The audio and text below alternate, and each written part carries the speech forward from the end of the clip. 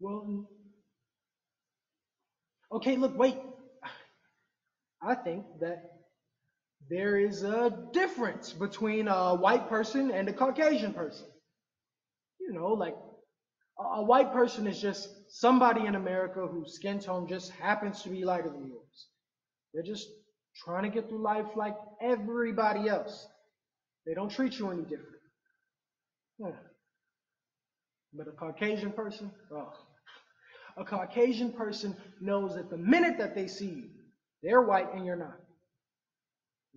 They treat you very different. The ones I'm talking about, the ones that come into our communities on their big white horses and they think that they deserve some sort of merit badge for spending the evening with the help. No, I'm not saying that all white people are bad. I'm just speaking about the majority of America. The ones that keep the good old boy system in place and the ones that give their silent consent to protect their privilege. Mhm. Huh. It's pretty much the same I feel about cops. Like, I know that all cops aren't bad, but if you asked me if I trusted a cop that I didn't know before he put that badge on, I would tell you that I hate cops. Sorry. I wish that I could sit here and make my language plentiful for your ears, but that just wouldn't be true to myself. Every time I see that uniform,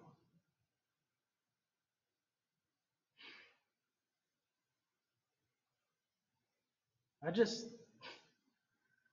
I think about all the times that those bastards harassed me.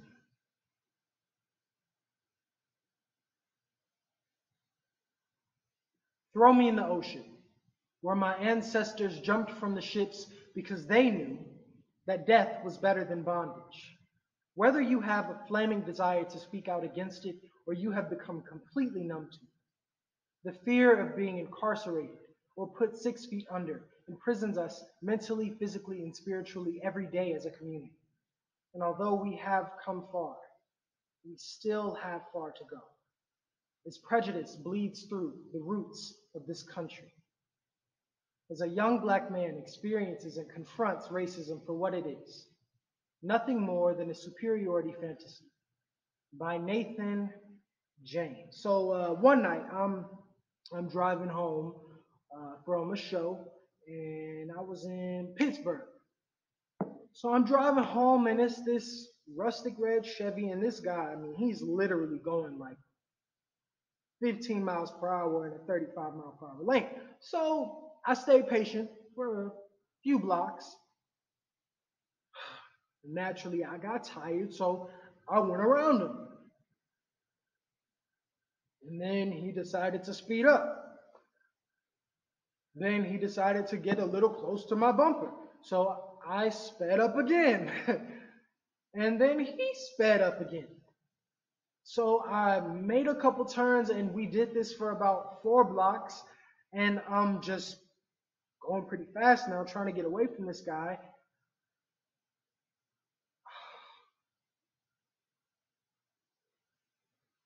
Then I realized that that was an undercover cop. And all around me were officers. One approached my car, and he pulled me out and threw my face on the ground, put a gun to the back of my head, and he's like, "Hey, where the heck are you going so fast?"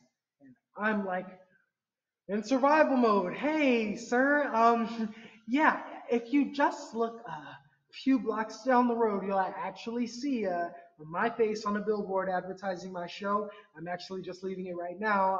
I'm a teacher and an actor." The other one says, "Bull." But he radios to another car, I guess, and 2 minutes later, which felt like an eternity, the officer confirms that my story was true.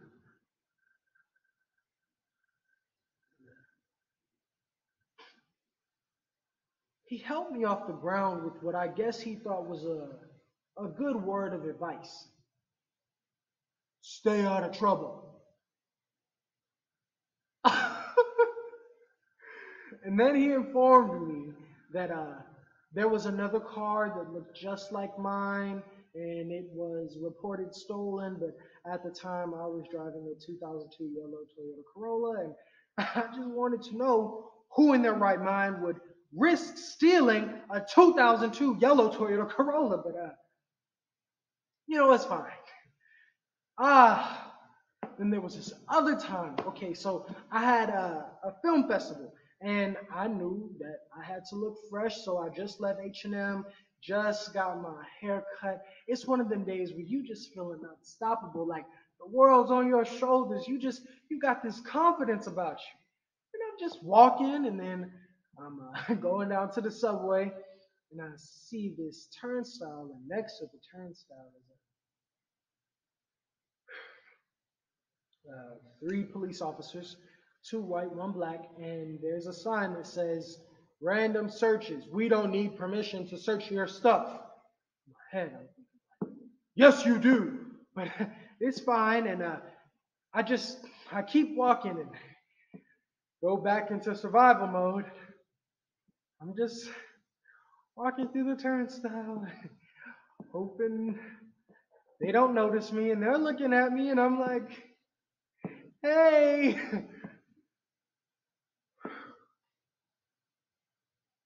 And I made it through unsearched, but I look at these white boys in front of me, and it's like they didn't even notice.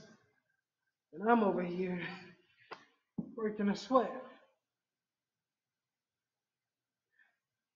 But I dug a little deeper, and I just thought, like, when did I start doing this shit?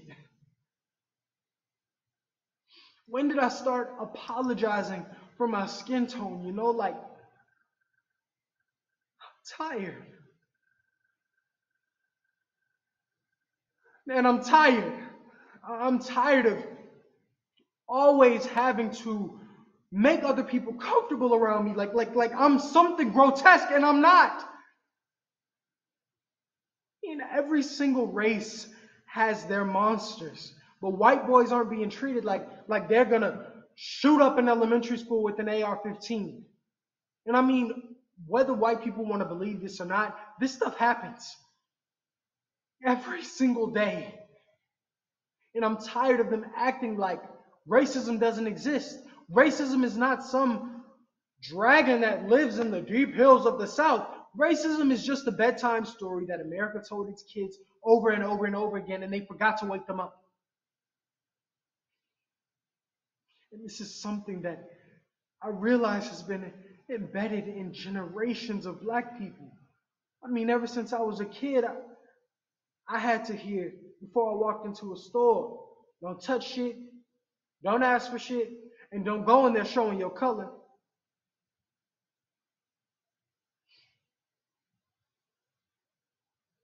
I don't have faith in my country or this justice system.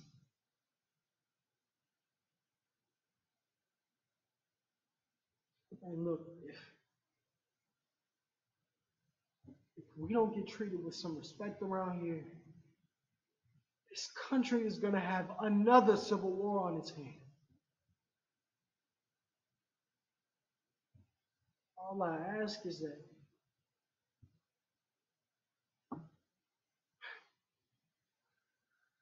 that I'm treated as a human, like everyone else. Because that's what I am, human.